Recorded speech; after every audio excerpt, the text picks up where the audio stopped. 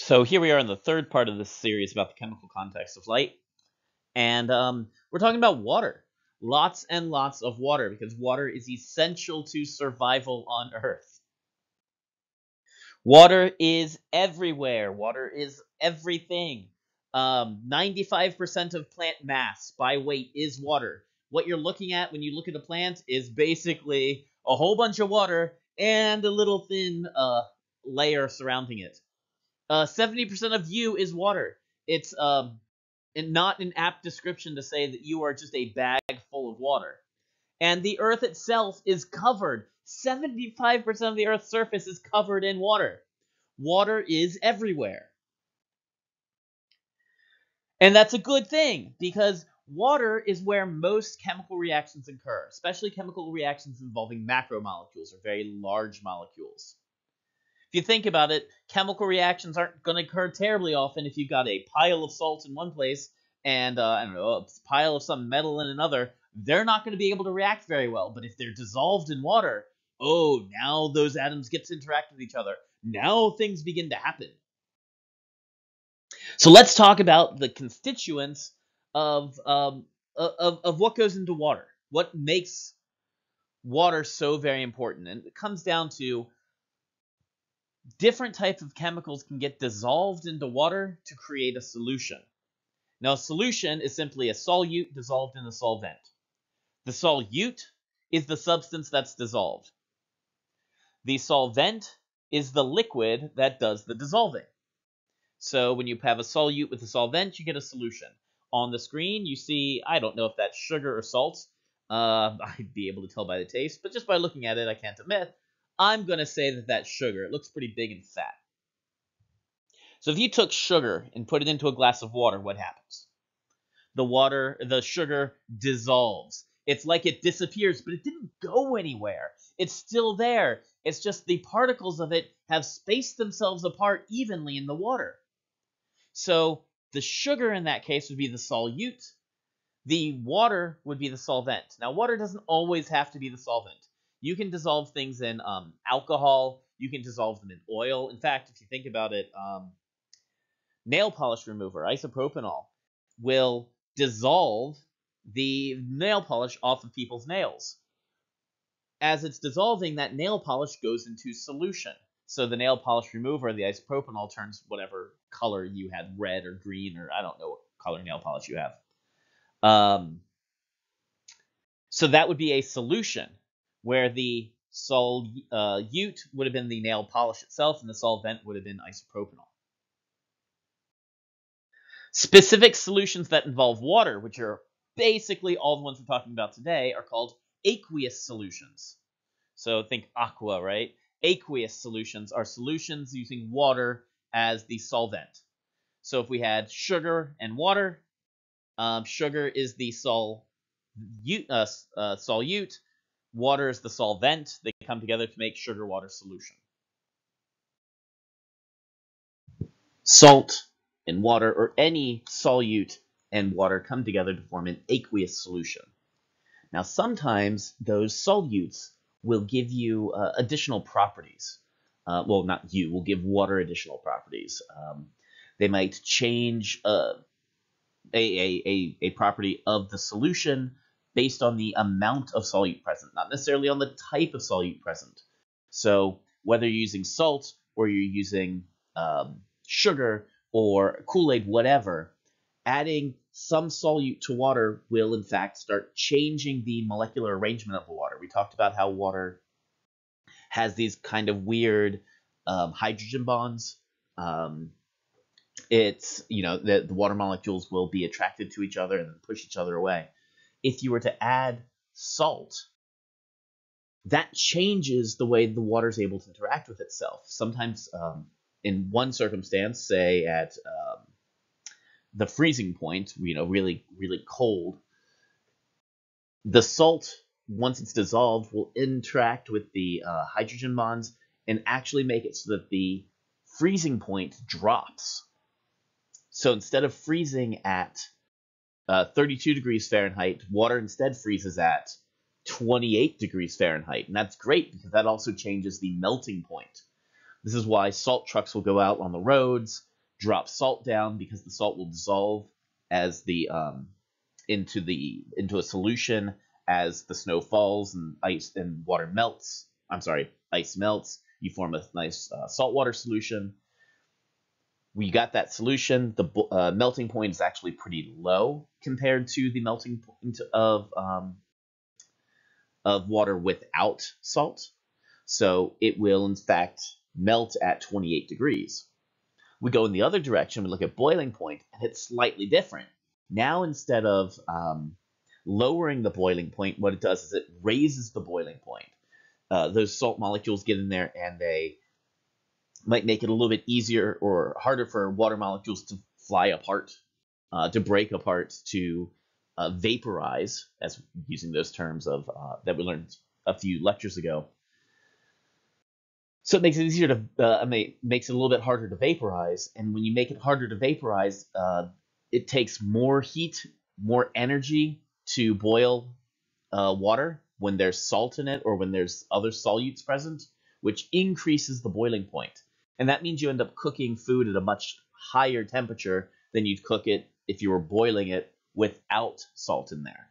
So when you see somebody add salt to a solution that they're about to boil, that has the effect of increasing the boiling point, making it cook hotter, making it cook faster. Some people then turn around and say, well, I put salt in water to boil it in order to make it boil faster. And that's a different process. That's basically creating these little nuclei on the bottom of the pan that allow bubbles to form around it. We're not talking about that. We're just talking about the colligative property of increasing the boiling point when you add salt, or decreasing the melting point when you add salt to a solution, or any solute, not just salt, but that's just the one you're most familiar with. In nature, we see colligative properties in action. The rock cod, the parasitic wasp, and the springtail all use colligative properties to survive conditions they otherwise wouldn't be able to without them. The rock cod is an Arctic fish that lives up near the ice of the frozen ice in the ocean. Now remember, if there's ice floating in the ocean, that means that that water is slightly below freezing because the ocean is salty. So these guys are living in below freezing conditions. That means that their cells have to be adapted in such a way to stay liquid in below freezing conditions. And they do that by basically pumping natural antifreeze, some solutes throughout their body. The springtail does the same thing. The springtail is an insect that lives in melt ice in Antarctica. This melt ice is freezing cold, but they're able to survive it because they keep solutes going through their system, so their system does not entirely freeze over. And the parasitic wasp is probably the most insidious. The parasitic wasp is parasitic because it relies on a caterpillar to incubate its eggs. So the wasp will sting a caterpillar and inject its eggs into the caterpillar, but the caterpillar doesn't die. In fact, the parasitic wasp also injects some solutes into the caterpillar's body, so that even though it might be freezing temperatures outside, the caterpillar doesn't die.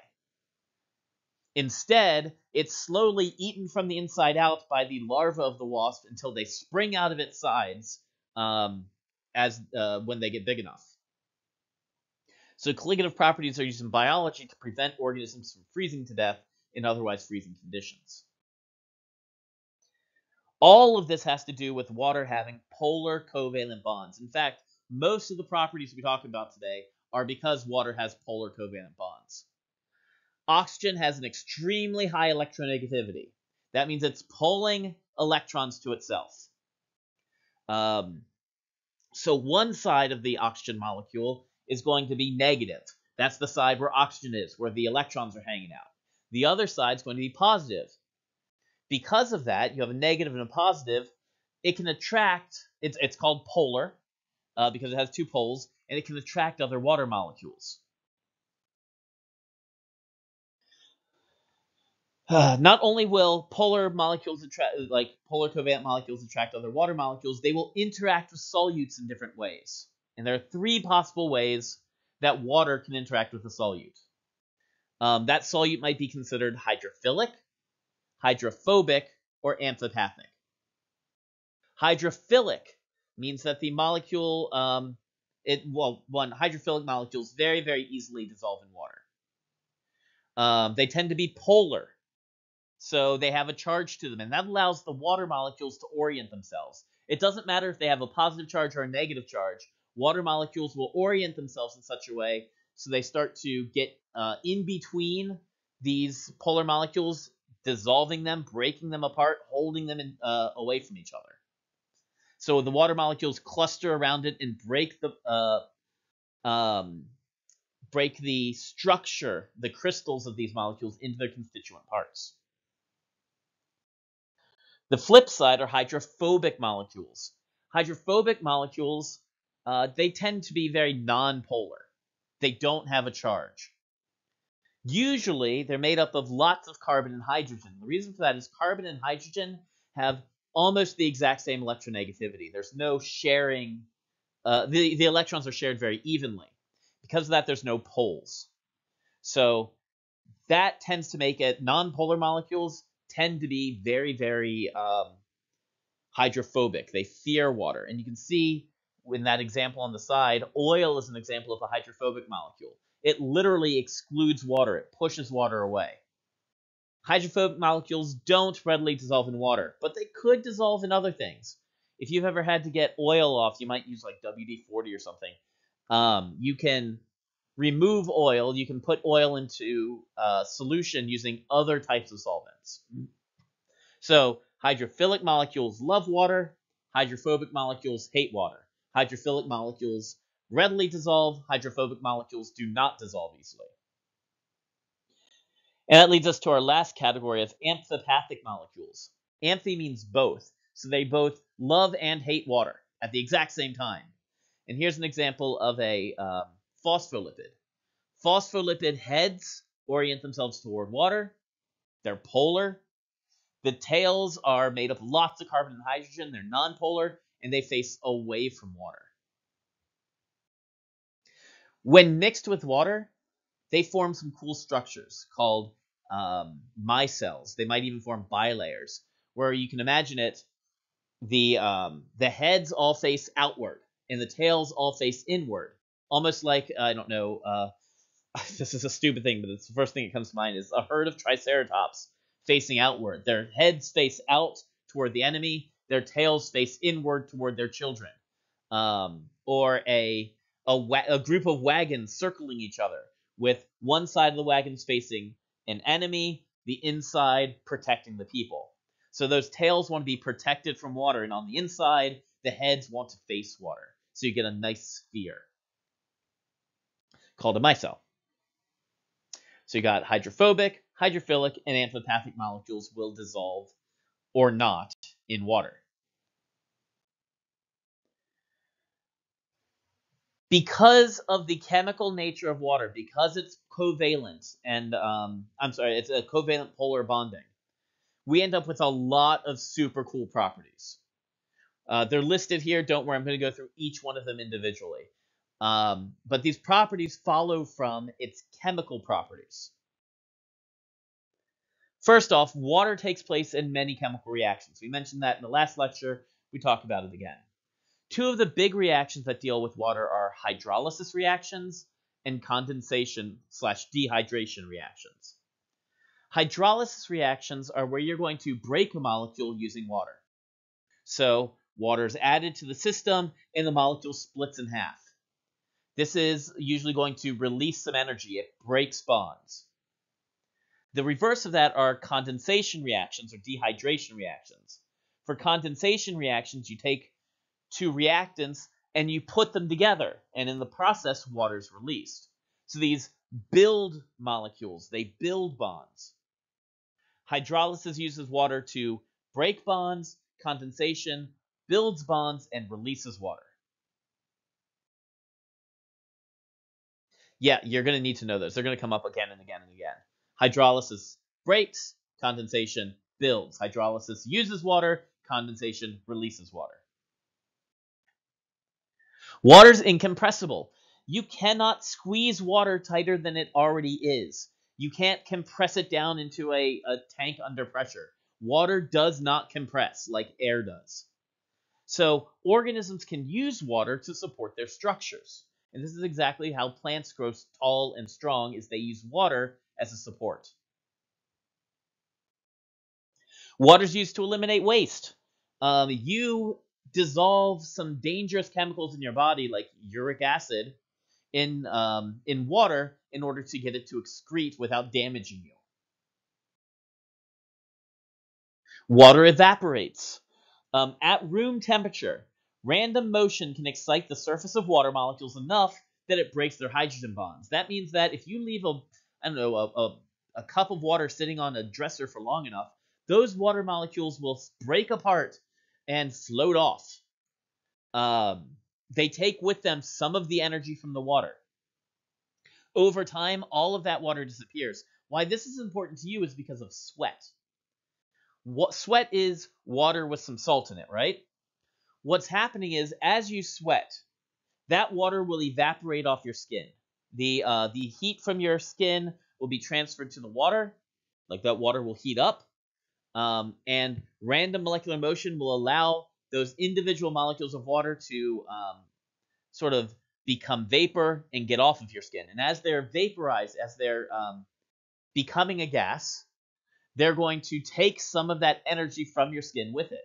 And you felt this as you get out of the shower.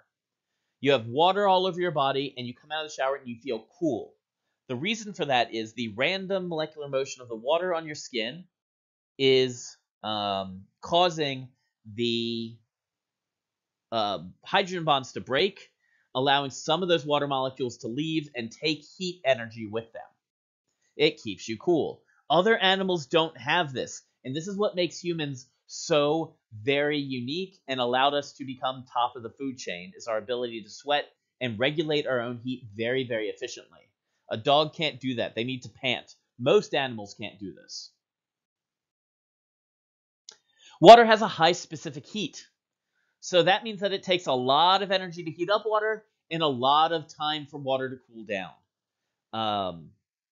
That energy difference means that if you live around a body of water and the climate is moist, the temperature will stay stable between night and day. It keeps a stable environment for plants and animals to grow in. Now, the flip side of this is the desert. If you look at the desert, there is not much water there. That means that there's nothing in the atmosphere to stabilize temperature. So during the day, it gets very, very, very hot, and at night, it gets very, very, very cold. But if you live by a lake or an oasis, the water surrounding it, the water in that area, stabilizes the temperatures, keeping everything normalized so you can survive longer. Water molecules form drops that are cohesive and adhesive. So water sticks to itself using cohesion, and that's because of the hydrogen bonds between the water asserting themselves. Adhesion means the water molecules, water droplets stick to nonpolar surfaces. They hold on to other molecules aside from water. This becomes important because you can use cohesion, water molecules holding on to themselves, to literally pull water up from the soil of plants and up through their structures out to the leaves where water is released to the environment through transpiration. So if you can imagine a chain of water molecules all the way through the plant down into the roots. As one molecule is lost to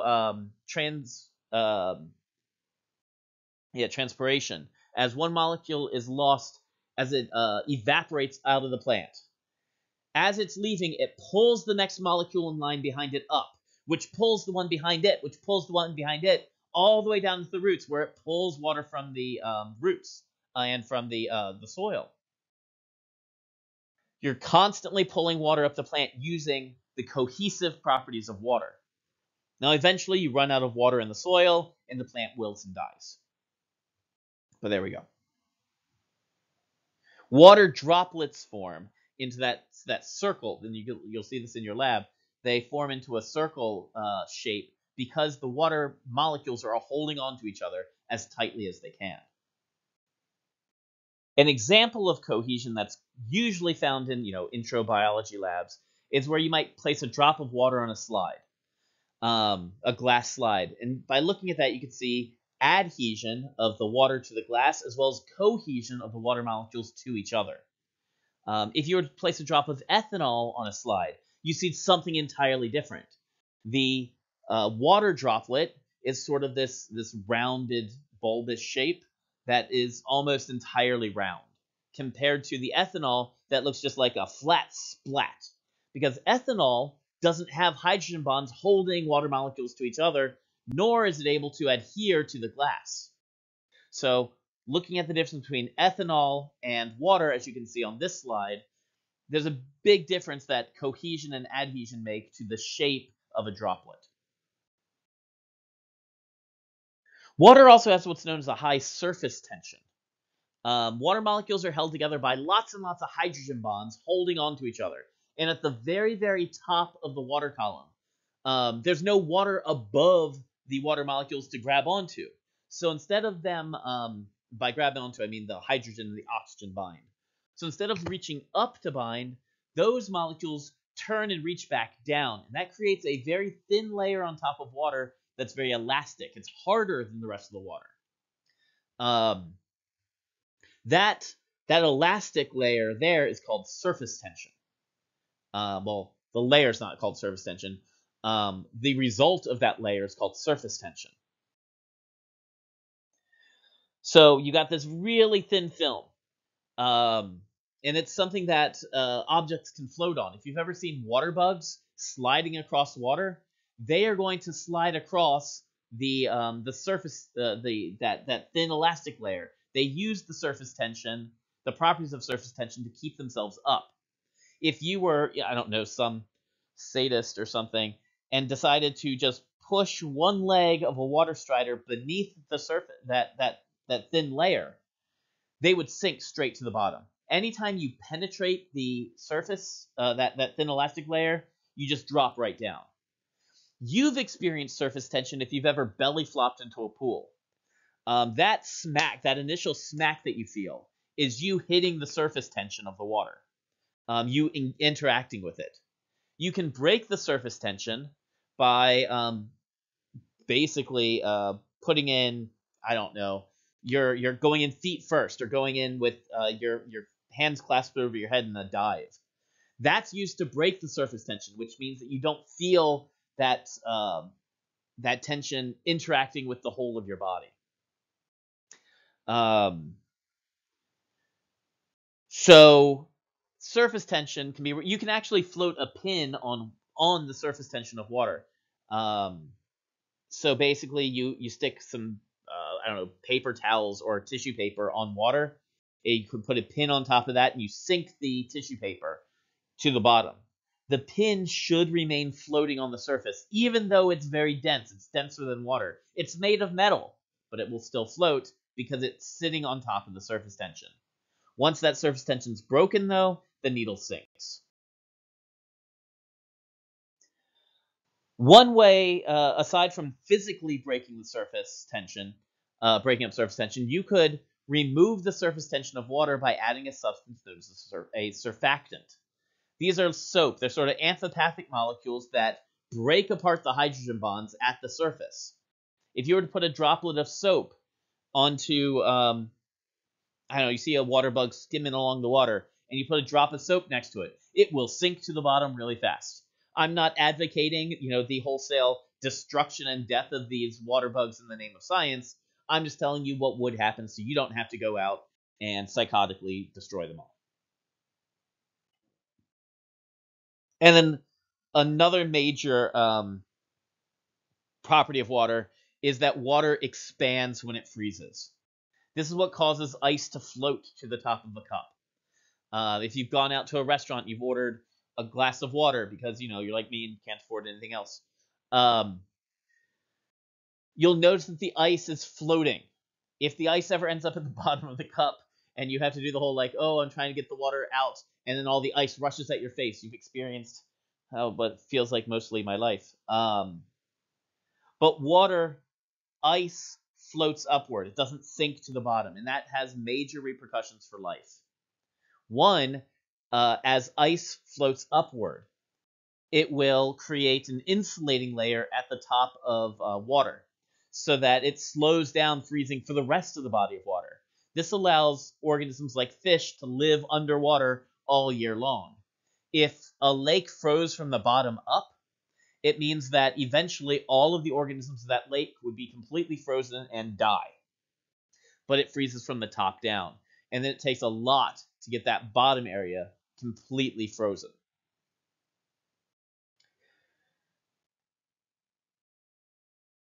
Water has different densities at different temperatures. As you increase temperature, usually with most substances, as you increase temperature, the molecules, so kinetic temperature is measure of kinetic energy, the molecules move apart, which means that the density decreases. It becomes lighter. Same happens with water to an extent. If you're going from like 4 degrees Celsius up, water molecules move farther and farther apart, and the substance rises up. As water cools, conversely, it gets denser and denser and denser, right until 4 degrees Celsius.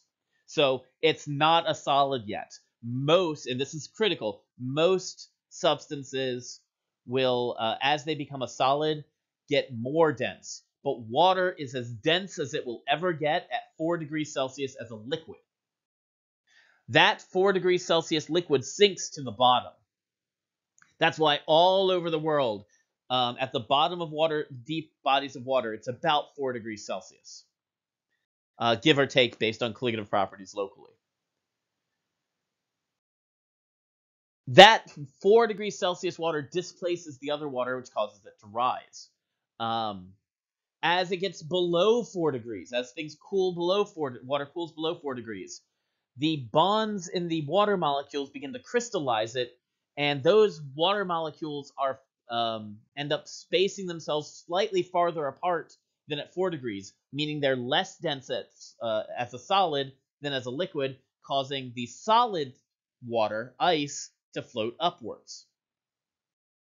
So you can have different layers of temperature throughout the water.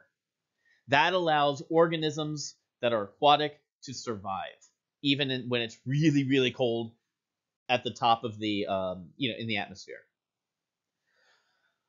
So water at 4 degrees Celsius sinks, and above that will float upwards. Lots and lots of properties of water there. Water takes place in many chemical reactions, hydrolysis and condensation reactions. Water's incompressible. You cannot squeeze it into a smaller area. Water removes waste from organisms. It evaporates at room temperature, which allows you to sweat and remove heat from your body using sweat. It has a high specific heat, so that in areas that have a lot of water, the temperatures remain very temperate. They stay this constant. It forms droplets that are cohesive and adhesive. They stick to each other and other surfaces.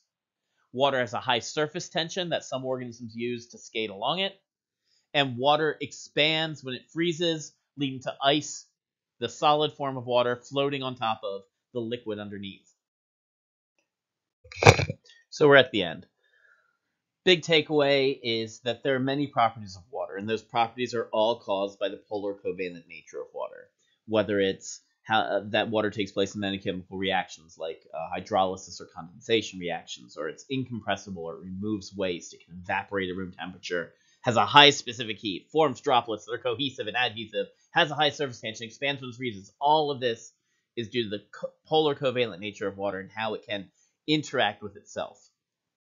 Water forms solutions, a combination of a solute and a solvent, and they'll in solution, water will act on different ways on different molecules.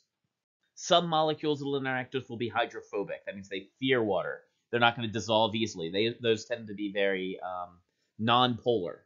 And you have polar molecules that are hydrophilic. They interact with and dissolve readily in water. And then finally, you have your amphipathic molecules, which are they have hydrophilic regions and hydrophobic regions. So they, when placed in water, will automatically form structures like spheres, micelles, with the tails facing inward toward each other and the heads facing toward the water. That was a lot. Lot going on with that one. So here's some content review questions to focus your studying.